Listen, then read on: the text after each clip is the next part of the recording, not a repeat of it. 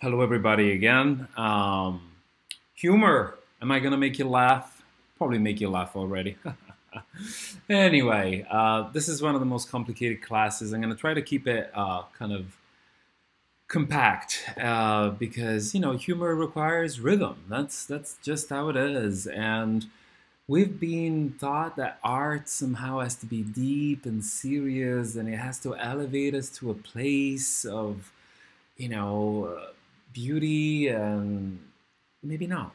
Maybe the option here is to make people laugh. How about that? Is there enough laughter in your life? Is it ever enough? Anyway, I thought it'd be nice for us to start with a song. I'm just gonna play you the song by singer-songwriter John Grant. He has he knows his way around tunes and he knows his way around humor in lyrics, which I think is one of the hardest things to pull next to art. You can be a comedian and that's your job, and there's a paved way of tried and tested techniques you can employ in order to make people laugh. But when you make art, whether it's music or visual arts or any other format that's meant to trigger that kind of feeling of cracking up, there's very little you can borrow from another artist that you can guarantee will work with you. You know how humor, it's very idiosyncratic, right? Humor is yours, and there are ways in which you imperceptibly communicate something that will make people laugh. So it always is this kind of crafty dimension to explore, and it's very, very yours. It's very difficult that somebody will be able to appropriate it outright and run with it. On the note, here comes John Grant.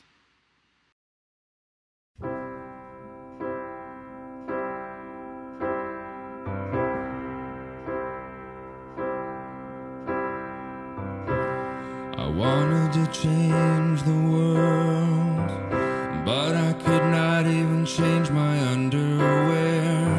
And when the shit got really, really out of hand, I had it all the way up to my hairline, which keeps receding like my self-confidence, as if I ever had any of that stuff anyway.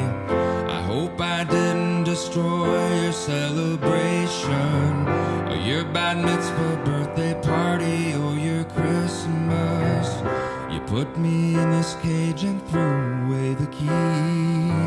It was this us and them shit that did me in. You tell me that my life is based upon a lie. I casually mentioned that I pissed in your coffee. I hope you know that all I want from you is sex, to be with someone who looks smashing in athletic wear. And if your haircut isn't right, you'll be dismissed. You'll get your walking papers and you can leave now.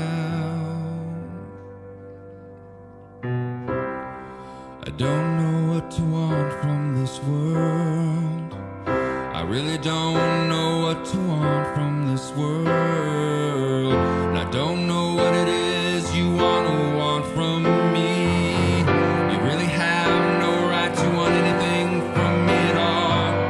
Why don't you take it out on somebody else? Why don't you bore the shit out of somebody else? Why don't you tell somebody else that they're selfish? A weakling coward, a pathetic fraud.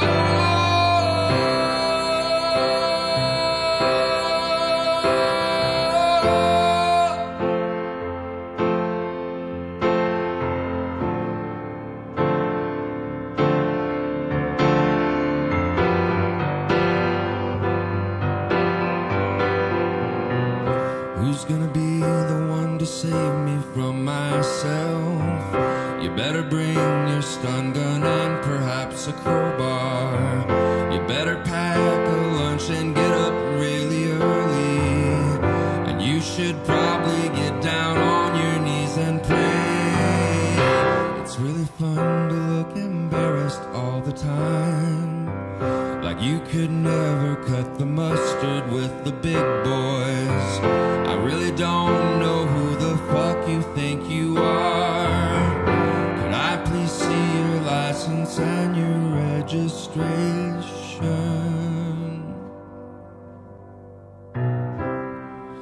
don't know what to want from this world. I really don't know what to want from this world. I don't know what it is you want from me. You really have no right to want anything from me at all. Why don't you take it out on somebody else? Why don't you bore the shit out of somebody else? Why don't you tell somebody else that they're selfish? A weakling coward, a pathetic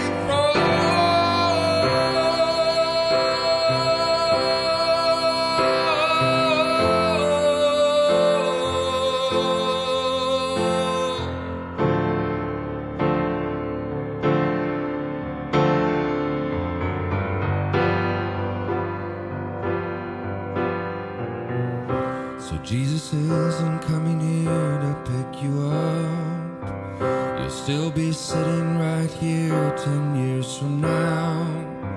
You're just a sucker, but we'll see who gets the last laugh. Who knows, maybe you'll get to be the next Queen of Denmark.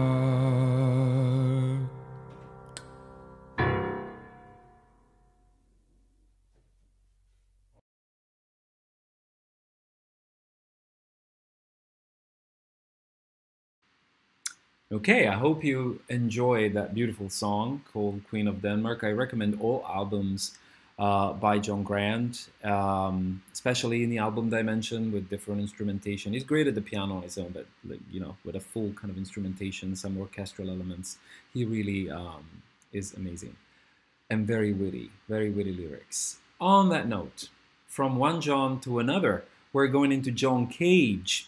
Now, I really care that you get the handle with John Cage, because like Duchamp is another character who really changed the history of art with a piece that asks an important and clear question. What is music? You remember that the bottom line question with Duchamp's ready-made is, what is art? If an everyday object I purchase at the shop can become art once I remove its function, then what is this thing we call music, right? What are the universal prerequisites that something we call music has to embody? So John Cage staged something absolutely revolutionary in 1952 called 4 minutes and 33 seconds. The aficionados call it 4:33. And we're going to experience it together right now.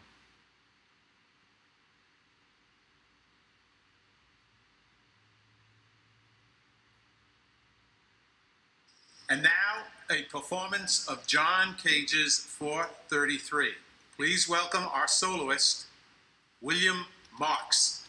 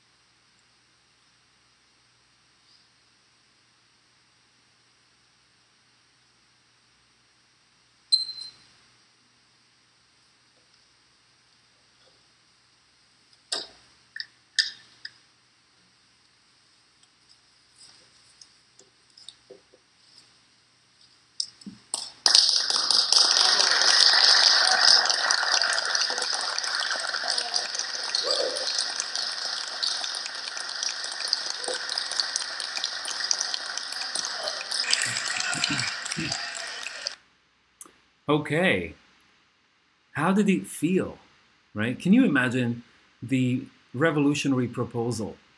433 needs to be played in a theater. There needs to be a setting that it's associated with classical music, especially, and needs to be inserted in the program after the ears of the crowd that has attuned itself to the range of instruments that are played by a classical orchestra, and then this silence, right? This 4 minutes and 33 seconds of something that happens, but that it's not necessarily nothing. There's something really fascinating about this proposal and the difficulty we encounter with a soundscape that it's not structured according to the rhythmics of what we call music. So what is it?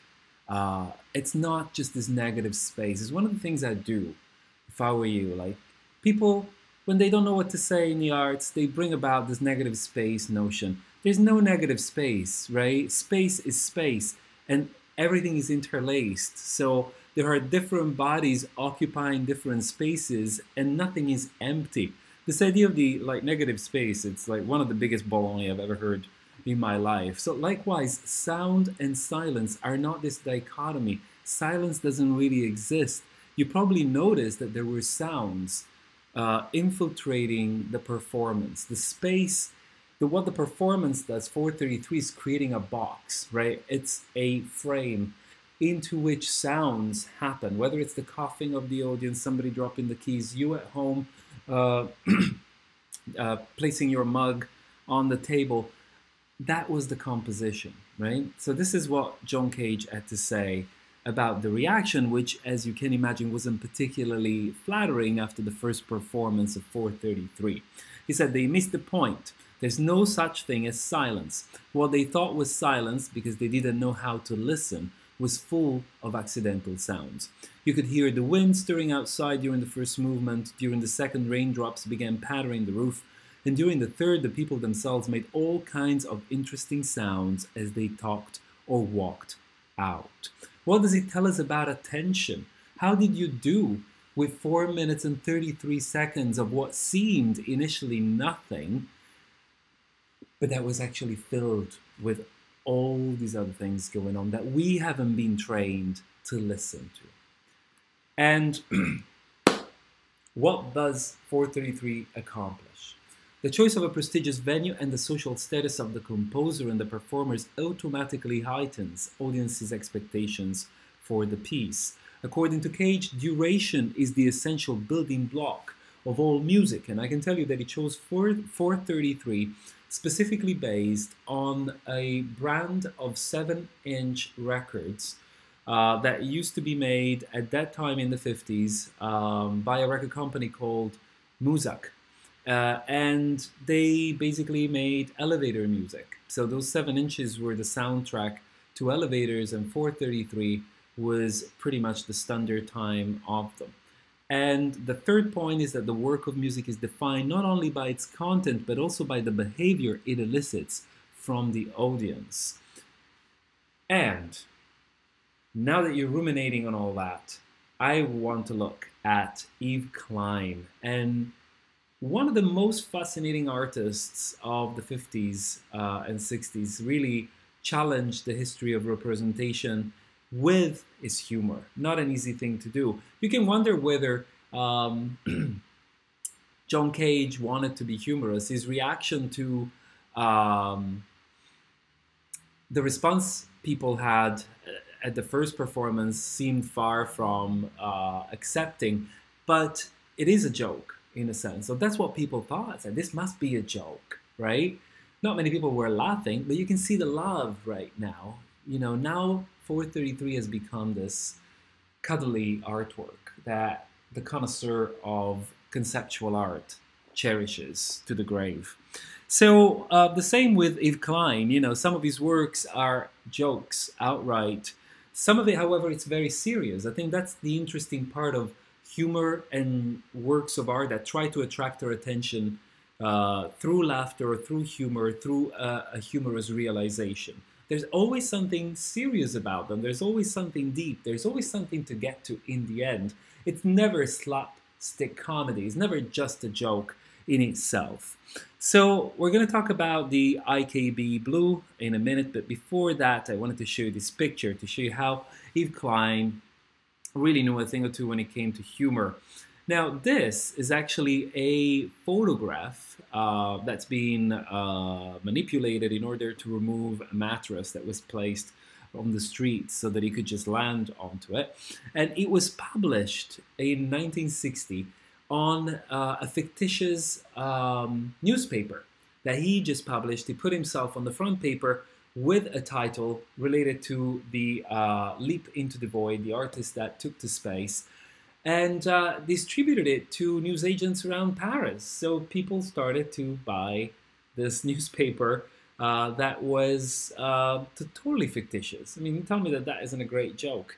And also at the time, you know, don't forget it's the 1960s, people just wondered what is going on with this image. And you think the imagination that went on here, using himself as this metaphor of creativity and how the artist has a duty to leap into the air and the possibility as well as an individual to leap into the air in search of creativity.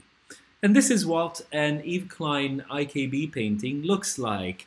He actually made the color himself, and it's a variant of other existing blue hues that were already available on the market. He copyrighted it. That's, you know, another joke, another kind of opportunity to make us think about something quite serious, like who owns colors, right?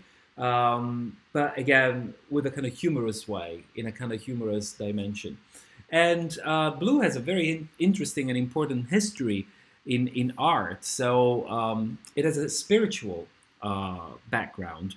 It is the color used for the cloak of the Madonna in pretty much all Renaissance paintings because it was the most expensive color to make. You see that religious and financial circle that always bubbles up at some point, whether it's gold or blue.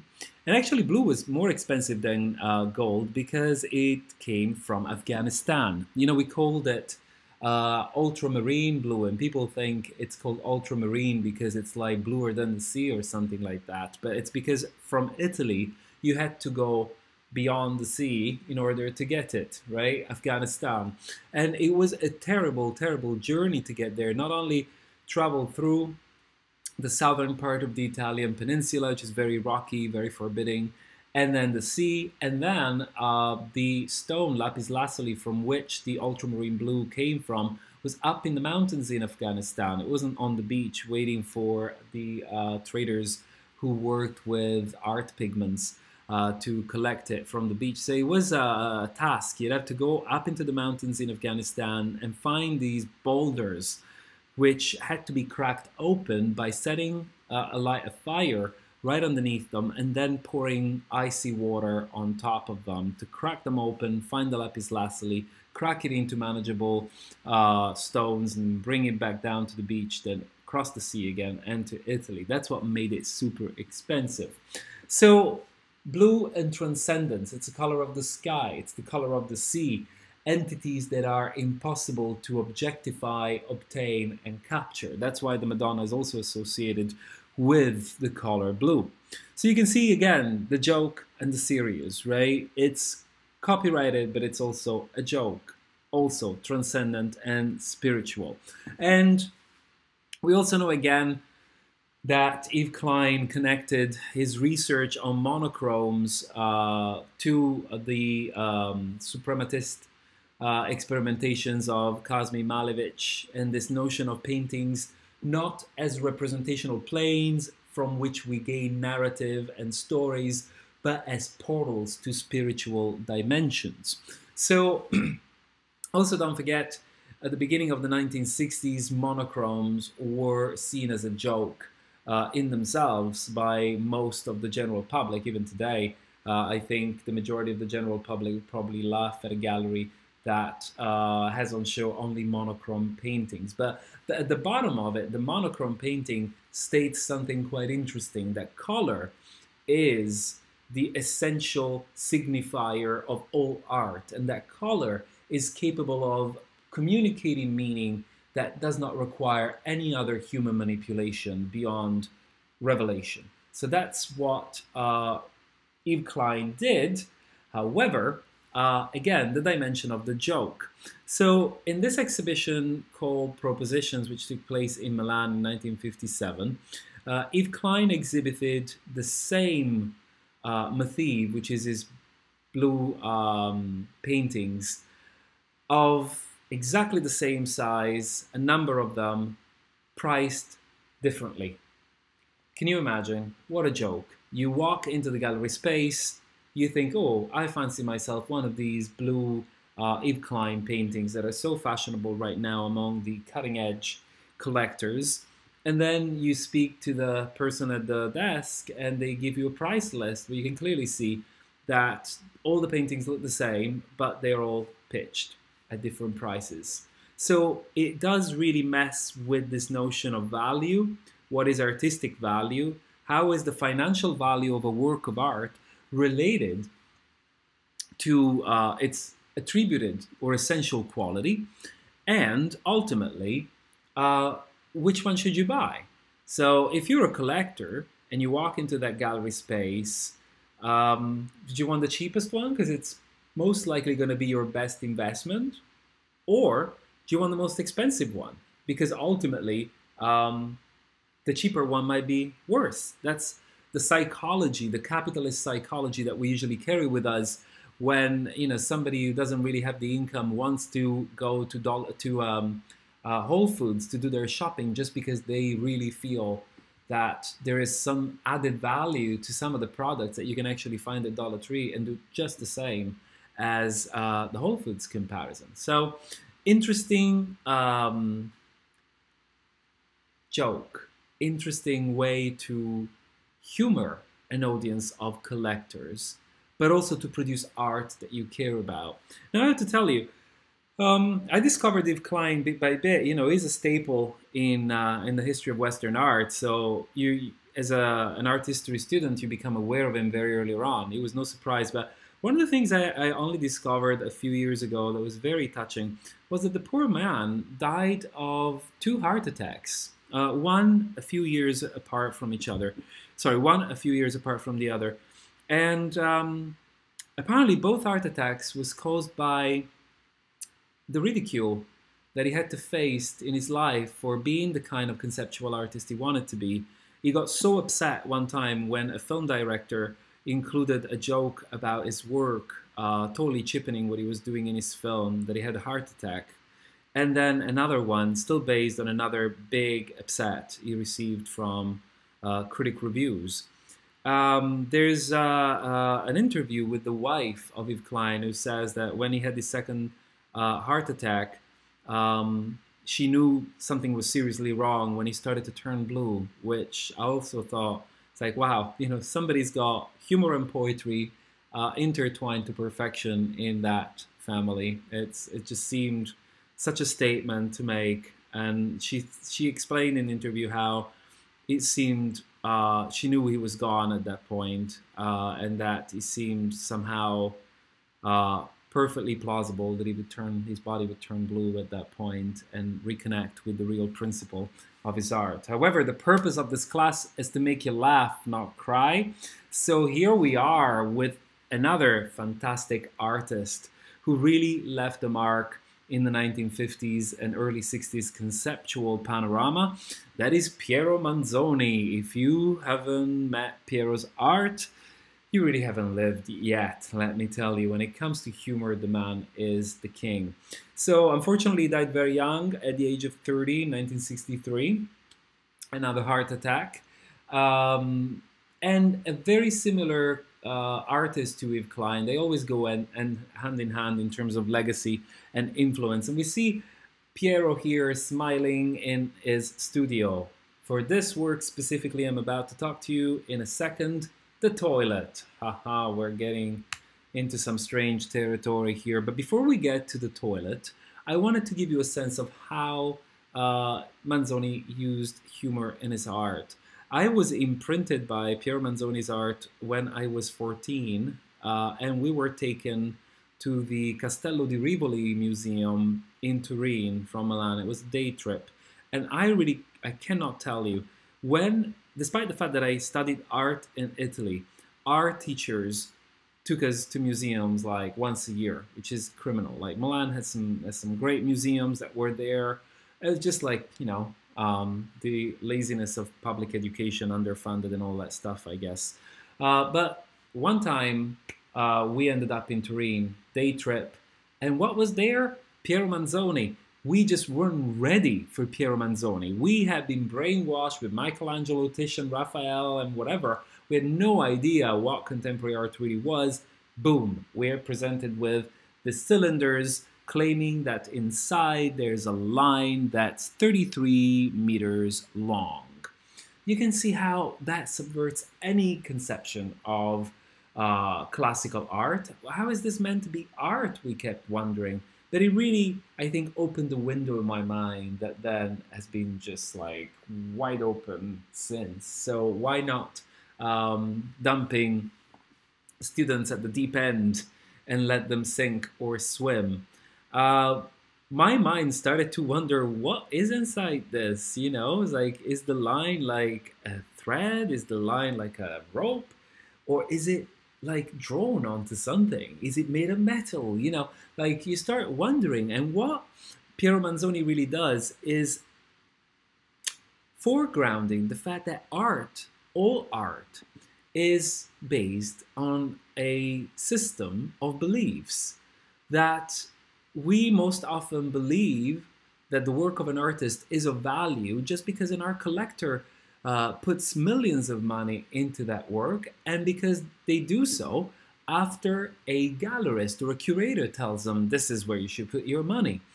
The success, the value, financial or cultural of a work of art is always defined by the shared acknowledgement, the shared social, cultural acknowledgement that there is value in the work. One person believing there's value in your work is not enough. You need to band an army of people who keep saying there's value here, there's value here. And guess what? Bit by bit, if you're lucky, it'll just start snowballing into truth. And nobody will stop you. That's pretty much how some of the most questionable contemporary artists and modern artists have made their careers, just by being able to trigger that effect. And here it is. I've ruined the enigma for you. There is a piece of paper inside the cylinder with a line drawn upon. But think about this. Technically, you shouldn't be opening the cylinder. Some of the cylinders have been opened by collectors who really couldn't hold their hands still anymore and were tortured by the dilemma of, have I bought what I was promised by the tin, or there's nothing inside it. The terrible, terrible anxiety induced by the vacuum, the void, death. And then this. Piero Manzoni turned the art world upside down, quite literally, by tinning his own feces in what's called merda d'artista, or artist poo. Now, this is apparently coming out as a joke response to his father, who would always say, I think your work is shit. And there it is. Tins allegedly filled with the artist's excrement. I could run a 2 hours class on this. It's so fascinating. First of all, let's try to just summarize the joke. Well, who's the joke on? The joke is on the collectors, right? Art has trained us to appreciate and value durable and precious materials. Here, collectors scramble to grab for themselves a tin filled with poo. The game has changed. Imagine the gallery representing Piero Manzoni in 1961 contacting collectors to say, on this day, we are going to release this number of cans, limited editions, never again. Wait for the best part of the joke, at the price of gold, set for that very day by the market. So look what Piero Manzoni is accomplishing here. He is aligning for the first time in the history of the world excrements, human excrements, and gold, right? The worthless and the most valuable. And by tinning it, triggers our system of beliefs, our curiosity, and our attention to look at excrements or consider the idea of excrements like we never have before. Excrements that never entered the history of art book before.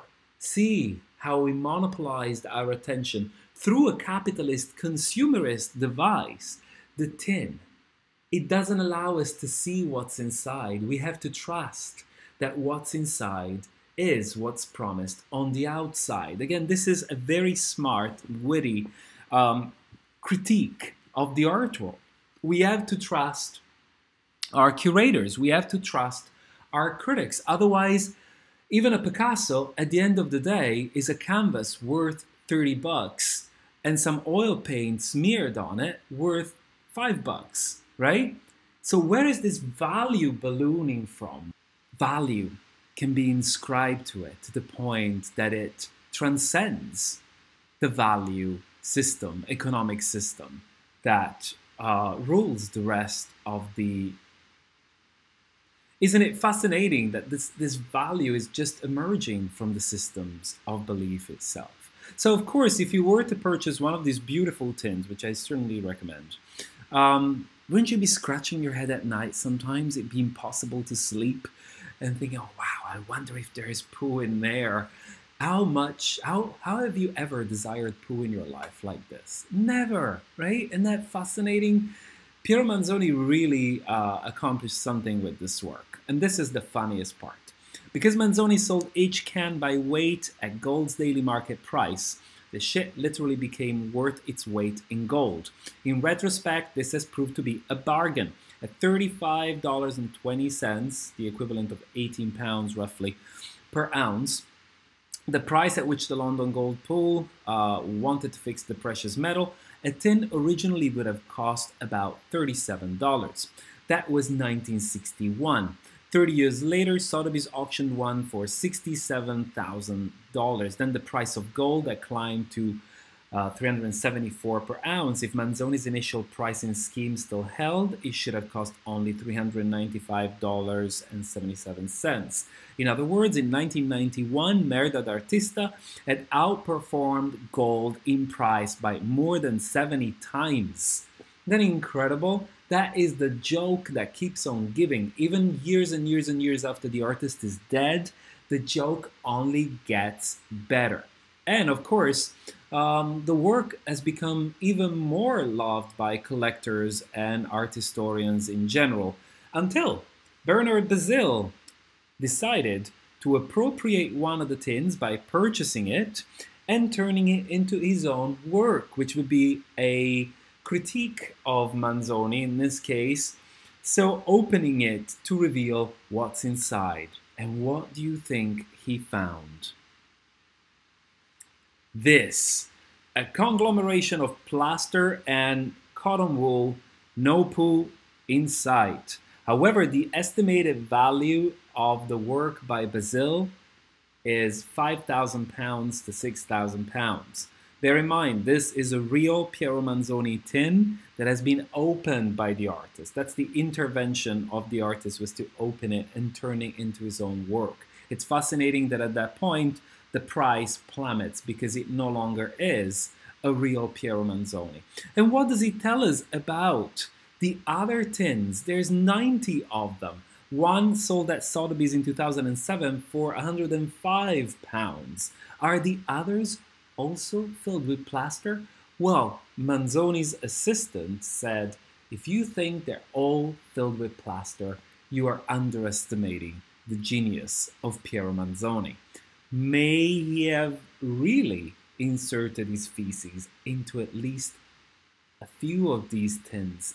And just that notion gets the collectors so charged up and so excited about this piece. But what I really love about it, it's the critique, getting collectors and museums to buy Pooh and just laughing all the way to the bank, while revealing how we invest value into all art objects at the same time. And of course, Piero Manzoni's humor is also visible in this work called Fiato d'Artista. Fiato d'Artista means artist's breath. This is a balloon of the kind you buy at any shop. It's made of that rubbery material that a few days after the balloon has been inflated begins to release the air bit by bit until there's nothing left, and this is what the artwork looks like now. The plastic, the rubbery material is actually melted onto the pedestal. So the question really is, what are you buying as a collector? Do you see the anti-capitalist challenge here? The question of what is the work of art after it decays? And in that sense, where is the joke? Think about this notion of the artist's breath, so pompous and obnoxious. The notion that the artist breathes life into the sculpture, right? There it is, and collector buys it. And of course, another amazing artist, feminist artist who used humor in order to make a case for feminism, Valie Export. In the 1960s, Valie said, "Our attempts to cultivate a direct and uncontrolled language in art were based upon the idea that the dominant language was a form of manipulation." Now, Valie Export gave herself this art name to brand herself. This is a critique of capitalism again. When she changed her name in 1967 to Valie Export, the Austrian artist Woltrud Hollinger renounced the names of her father and her former husband, tokens of patriarchal ownership, and transformed herself into a brand identity. Almost immediately after this break, Export, then 27, began to develop a body of the most important experimental feminist art of the post-war period, exploring the nexus of relationships among politics, experience, and personality. Her humor, it's kind of aggressive, when it comes to humor itself. But this is one of my favorite pieces, the Action Pants Genital Panic. These are the posters that were actually remain from the performance itself. So provocation would characterize her further performances, specifically Action Pants Genital Panic. I mean, isn't that a fantastic title? I mean, what more do you want? For which Valie Export is best known. For this performance, the artist walked into an experimental art film house in Munich wearing crotchless trousers. Let me show you again. You can see there now in the picture, right? That's not some sort of panty put on over the jeans. That's the crotch that's being cut out. For this performance, the artist walked into an experimental art film house in Munich wearing crotchless trousers and a tight leather jacket, with her hair teased wildly. She roamed through the rows of seated spectators, her exposed genitalia level with their faces, challenging the public to engage with a real woman instead of with images on a screen. She illustrated her notion of expanded cinema, in which the artist's body activates the live context of watching.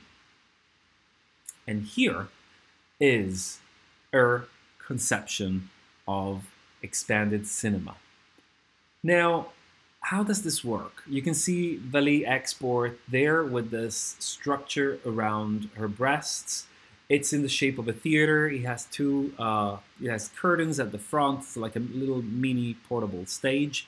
And in this action, she invited men to insert their hands into the theater stage and fondle her breasts for a certain period of time she was in charge of. So she'd have a stopwatch and define the time which these men were allowed to touch her. Here's a clip of a screen at an exhibition showing you this very piece. Oh.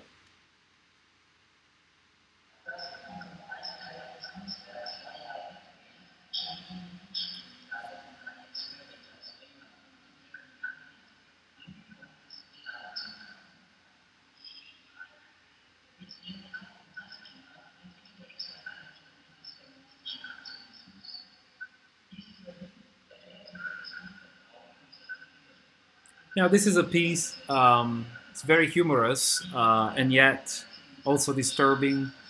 It's a piece that usually divides students because of obvious reasons. Some argue that this is not a feminist piece at all because she's allowing men to treat her like an object and objectify her. However, others disagree and claim that this is a very interesting feminist maneuver in which the artist is deliberately objectifying herself but retaining control because she's timing the experience and ultimately making these men look like idiots who are just walking up for this titillating experience in front of everybody else. It kind of reveals the debasement, the fact that actually men would partake into this piece and take up the bait is probably the biggest issue that she's interested in revealing. And you can see her there looking right in the eyes at the man who's touching her breasts, as if, with a kind of like sense of, yeah, I know, you're sad. But there is something also fascinating about the desire to cover up the breasts, because in that way she's actually managing the attention of the viewer to her eyes. The idea that you have to make eye contact with me, you are not able to touch my breasts. It's really complicated. It's a really provocative piece, and I can see why it divides students. From Valley Export, one of my heroes, Aki Inomata. Now, Aki Inomata is a really cool contemporary artist. She's really focused on the interface of art, science, and nature. And her work, most often than not, is about empathy. So you see this beautiful object here that's presented in the gallery as a suspended piece titled "I Wear the Dog's Hair and the Dog Wears My Hair." That's an intriguing title. This is a dog's coat the artist made herself. It took her quite a while, a few years, as you can see here, as this is her hair, layered and layered and layered, in order to create this beautiful coat. But that is only half of the work. This beautiful picture of Aki walking the dog in the park comes with the piece itself. But as you can see from the photograph, there's also an item she's wearing, and it's this beautifully fashionable coat she's made herself with the hair of her dog. Ha! Laughing, gasping. This is also a good work for objection. Beautiful little coat, fashionable, dog's hair. What's going on here, right? Have you ever thought about harvesting the hair of your dog to make a coat? You're probably curling away into your chair in disgust. But after all, what's really different between dog's hair and sheep? Why can't you use like wool? Wool is probably a little bit fancier and like softer than most dogs' hair. But look what a fantastic item she could create. And look how she makes us aware of the fact that we exclude certain materials that could be recycled just because of our cultural coordinates telling us that is abject. This is something you should be disposing of. Think about hair. We go to the hairdresser or the barber and your hair gets chucked away. I know some people recycle their hair, especially when it's like long and it can be sold to make wigs for people who have lost their hair for different reasons. There are charities that work with that. I certainly think it's a great idea. But the majority of us just lets it go. What could be done with hair? Could we power something that could make the environment better? We don't even go there because all these materials have been classified as abject and therefore end up into waste just immediately. And Cindy Sherman talk about humor. This is, of course, one of the images that made her famous in the 1970s, the film Still series. You know that she's the subject of her own work always. So this is Cindy Sherman with makeup, hat, dress, trying to evoke the presence of a different feminine character. her career is entirely done of this idea of creating a representation of femininity that usually critiques or upturns the notion of objectification perpetrated by Hollywood films as well as photography in magazines. And I wanted to show you this series that's more recent. You know, she's one of the most successful and prolific photographers of her time, where she's clearly humoring a certain typology of woman. And she does it over and over and over in this series that she made in the early 2000s. You see how she poses. This is always Cindy Sherman herself with makeup, wigs, dresses, lighting. Creating caricatures in this sense, but really playing with the borderline of reality, what could be real and what isn't. Cindy Sherman has come under fire for these photographs because some have claimed she's just making fun of people's bodies and people's cultural inclinations, but others see her humor. You know, this is a matter of humor, and when you humor somebody something, beware, you're going to be misunderstood, right? Somebody's just not going to see the fun part, the fun side of things, and it's going to critique you accordingly. And I wanted to also talk about Wendy Red Star, a fantastic artist who's a Native American artist who's actually taken on humor in her work in order to address the notion that Native American artists are expected to be stuck in the past. They are expected to always represent or perform, if you like, a primordial encounter with colonialism, and as if they were frozen into that moment of the encounter. That's what the white market and white society understands them as. So these images that she carefully crafts really bring this notion of humor, as you can see through different objects that she gathers herself around, that she, the way she poses, and also artifacts on the wall, kind of instigate a consideration about what is it to be Native American today, and how do you fit a certain stereotype that in this case seems to echo the perfection of the housewife of the 50s, that's seen as this kind of mishmash of situations, images, and object. And I want to play this clip as well so that you get a better sense of her work, the themes that she approaches, and how humor of a certain kind can apply to work that is indeed very difficult in nature.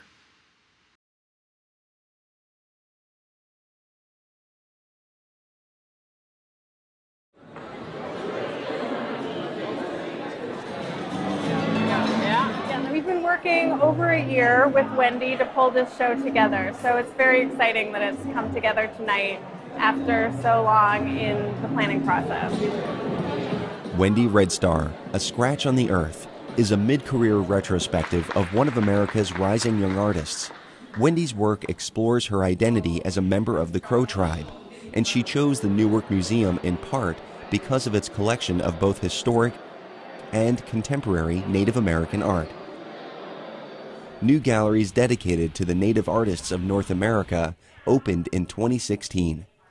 That experience in 2016 was a great one for reconnecting with the local Lenni Lenape communities. So it kind of really refocused the fact that this literally is Lenape land that the museum is sitting on. And the Lenape Trail runs right through the city of Newark.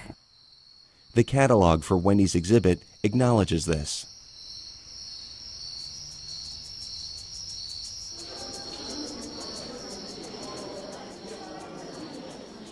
When I was in grad school, I think it was around the holiday times and I wasn't able to go home, and I was really missing home. Without even really consciously thinking about it, I knew I could find Crow stuff, Crow objects, if I went to the Natural History Museum. And now I'm like, wow, that's kind of morbid, right? My experience there is what led to the making of the work. And when I walked into the museum, I walked under this giant brontosaurus and all these dinosaur bones. And I walked into the native galleries. It's dark in there. I found some Crow material. But I also was witness to everybody like looking at the native objects and realizing, wow, you know, I'm sure the audience, just the way that we've sort of been set up, immediately as we walk through the door, assumes that these people no longer exist. And there were dioramas, they look like Montana, and I was like, I need to take this back and make this piece that articulates my experience. The Four Seasons photographs launched her career. Ever since, Wendy Red Star has been creating work centered around Native American history and her life, growing up on the Crow Reservation in Montana. So this is my first eagle plume for my first dance. For crows, it's called a wisdom feather, or AKA eagle butt feather, because it's located near the tails, the seat of knowledge in the soul of the bird. So what I've learned is that people don't know about Native people at all. They don't know the history, which isn't just Native history, it's U.S. history. Wendy began to consider how images of Native Americans are used in our culture, such as a photo of Medicine Crow on a bottle of tea. And it made me wonder, like, the people that are using these images, do they know his name? Do they know that he's Crow? Do they know that he's from Montana? Then I started thinking, wait a minute, I don't know what happened that day when he sat down to take that portrait. And so it was that one question, and it just led me on this incredible adventure of looking through archives, of going through history. The notes she took became part of a new series using the historic peace delegation photos as a starting point. It wasn't just him. It was a group of 6 chiefs, and there are portraits of 5 of the 6 chiefs that are delegation portraits from 1880. They were going there to meet the president because the U.S. government was trying to put a train through a large chunk of our hunting territory. And like all of these things started coming out of this one project. The more and more that I dug, the more things were revealed, the more I knew I didn't know things, and it just kind of kept going.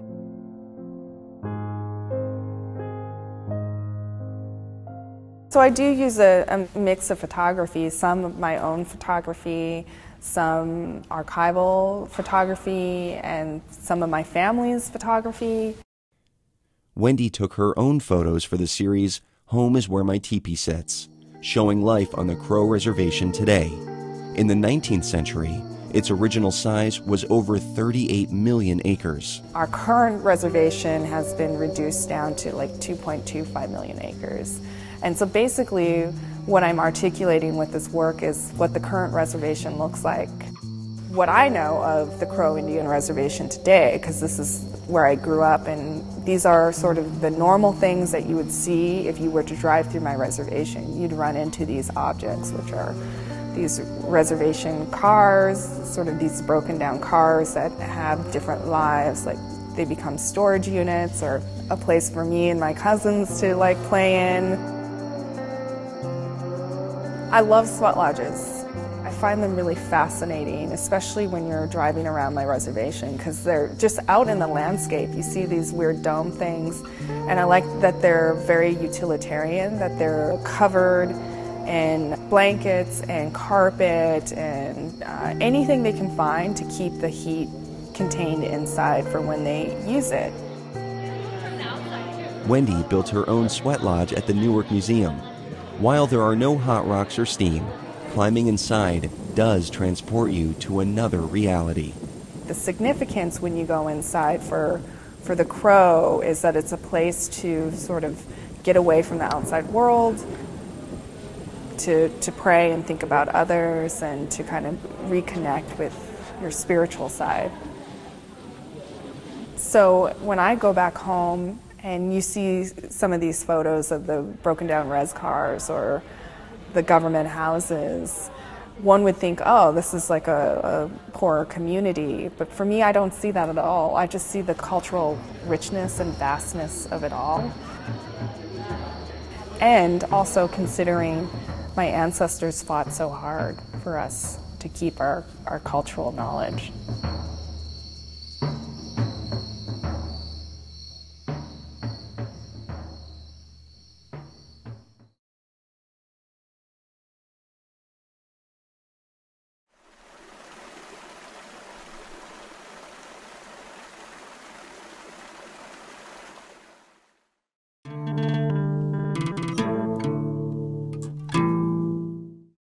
Another artist who uses humor in art quite consistently is Jonathan Keats. Jonathan Keats is a philosopher by trade who actually makes contemporary art, and in this case, he started to wonder about plants specifically.